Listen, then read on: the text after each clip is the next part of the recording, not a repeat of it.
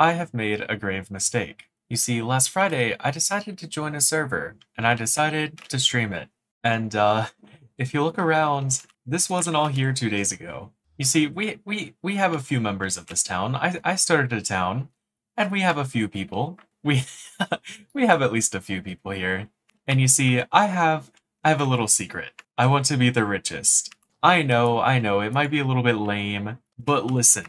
There's a bow top on this server, there is a currency, and if I'm not in the top 10 above everybody else within Ducktown, I don't know what I'm gonna do with myself. So while all of my loyal followers are up here building their islands, building their houses, I am going to be here, grinding. Because with an economy, there are things that you can buy and sell. One of those things being sugarcane. I am so sorry Optifine does not like me, sugarcane. There are other things like wheat, and, why are mushrooms here? You can sell bones, arrows. You know, there are a few other things, but it's really not that much. You see, on most servers with an economy, there's almost always a way to automate your income. But in beta Minecraft, the closest you're gonna get is a skeleton farm. Which, needless to say, it is not the most reliable thing. Another thing you should note about beta, hoppers aren't a thing. I don't know where the hoppers are, they're not here yet, but it's very unfortunate.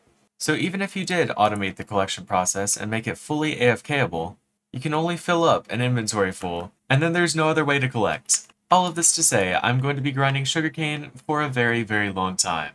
Also, I can be at the top of the leaderboard for a server that hosts a 10-year-old version of the game.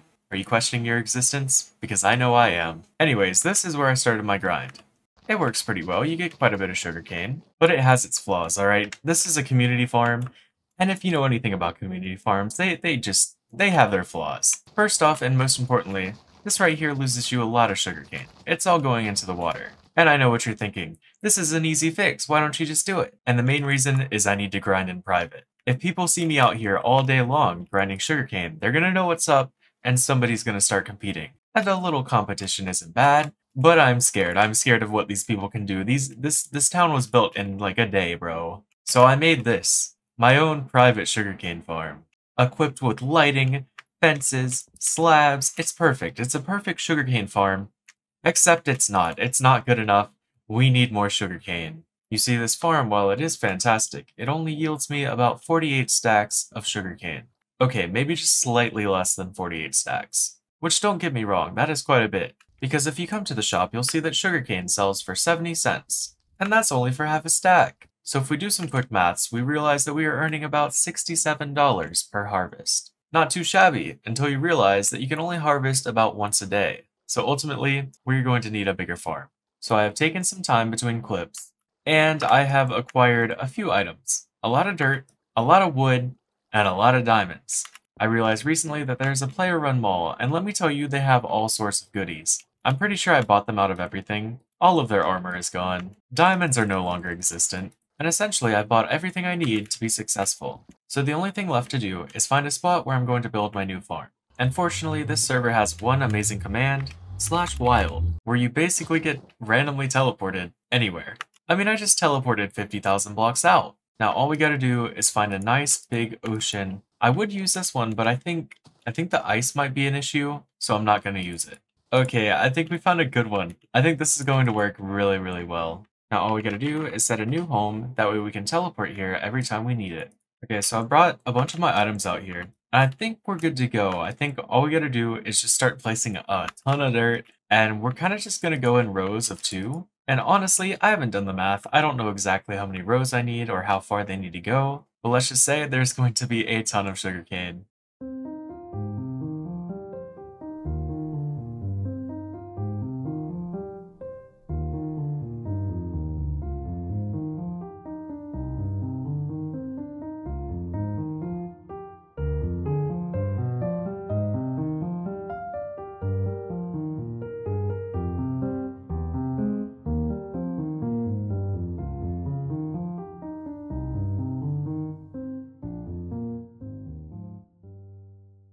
Progress has been made. I went ahead last night and I placed all of the dirt. And then throughout the day, I've been kind of going back and forth between my other sugarcane and this one, because even with all that wood I bought, I still needed money.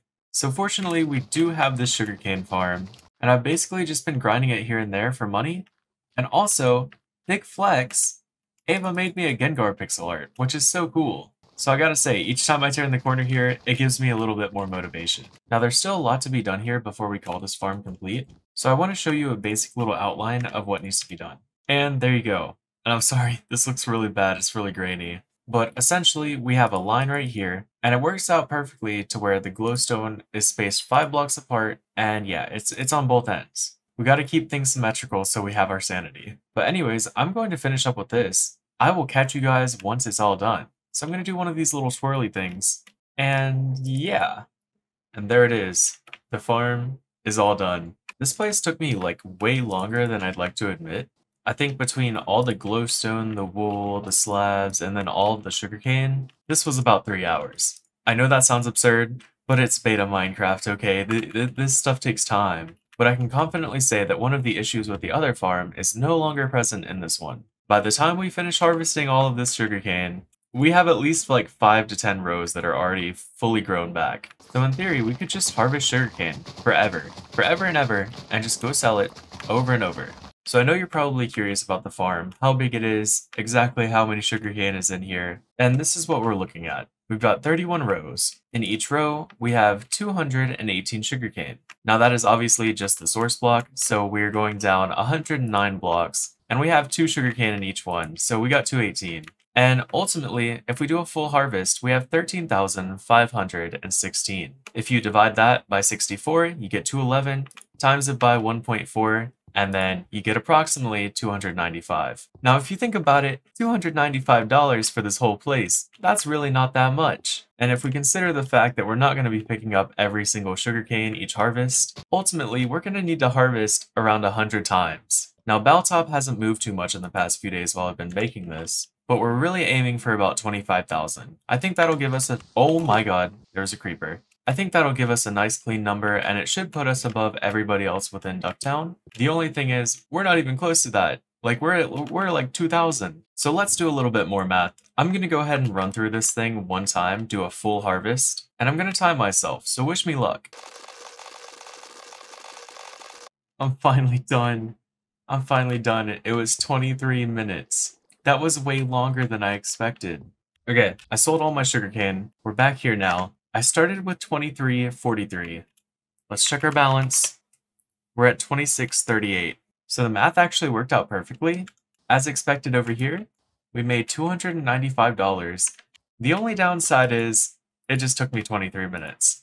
And with 75 harvests remaining, do you see this figure? Do you see this I'm not a maniac, okay? I know I need a lot of sugarcane, but do you see this figure? Please, please give me motivation. I need motivation. Alright, listen, I might have had a slight oversight. Back in the early days of this idea, I easily could have calculated how much time this would have taken me. You know, it's pretty simple math. You just fill up your inventory, you go sell it, see how much money you get, and then you calculate the time that it'll take you to get more money. But I didn't do that. Because I'm just a genius like that. I said bigger farm, more money, bigger farm, more money, it makes sense. Who cares about the time it takes? I'm regretting my life decisions. Fortunately for me though, I've spent a lot of time in this server in the past few days. Maybe a little bit too much time.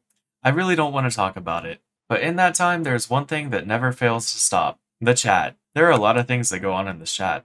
A lot of things get revealed in here. And one thing that was revealed to me is that I have competition. You see, initially I was under the impression that automatic farms, they're not allowed here. You see, when you join the server, there is a lovely little tutorial area. Man, do you think I look at tutorials? Do you think I look at the rules? I hate to admit it, but I'm sorry. I'm so sorry. I shouldn't admit that. But naturally, whenever I first joined the server, I did one of these. I did one of those. I just went to spawn, and immediately I started trying to bully some kid, but we're not going to talk about that either. So after a while, I get curious, and I try to go to the server website. Because multiple times in the chat, there was mention of the rules being on the website. What do you mean it's not secure? Okay, so long story short, I didn't read the rules. I thought automatic farms weren't allowed.